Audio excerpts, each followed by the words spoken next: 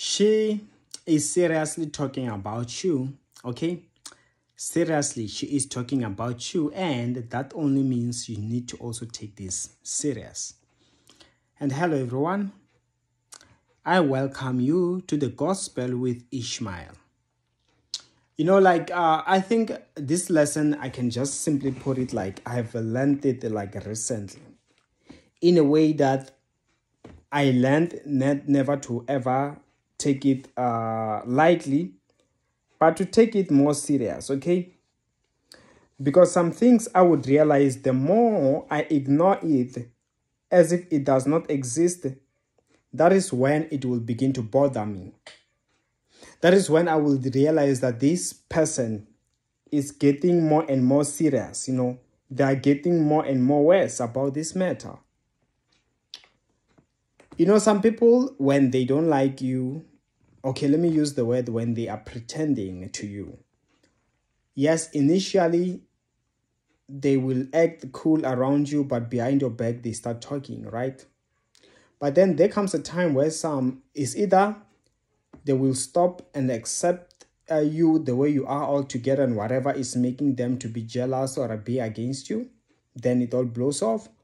Or some, they will never make peace about it, only to get worse, to the point where we get to a stage where they say someone can no longer even pretend. Now they are telling you as it is, because they've been bottling it up inside of them all along.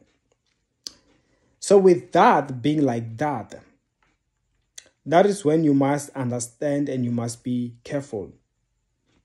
You know, I just pray that may the grace of the Lord help me, because I've made it a commitment upon myself that the moment I see a red flag or a sign from any form of a loved one, instead of ignoring it and saying things like, maybe it's just that, maybe I'm just reading too much into it, instead of doing that, I have to start being more careful around them.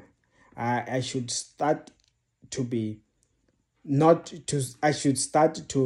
not trust them and watch my back, so that even if one day they are to turn out to be an absolute Judas Iscariot, nothing hits me by surprise. I am able to see them coming and dodge the bullet, because there are those that are in the grave today because they were stabbed in the back.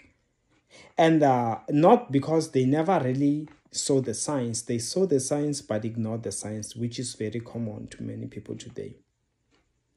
Let me tell you something. In Jesus' mighty name, anyone today that is against you, speaking wicked against you behind your back, I pray for the grace of God to be sufficient. May you begin to see the signs.